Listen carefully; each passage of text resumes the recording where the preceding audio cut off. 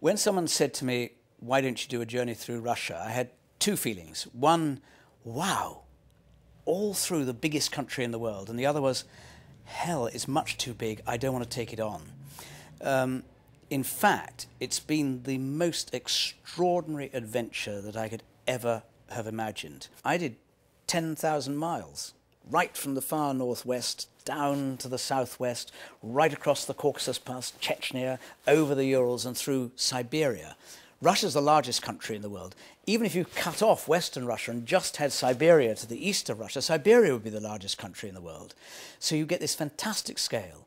If anyone's going to read the book, what I hope they will do is to say to themselves, this is one man's journey at a particularly critical stage in Russia's history, trying to understand it, getting a sense of the past and a sense of the present, meeting a wide range of people in order to understand what Russia might be like in the future.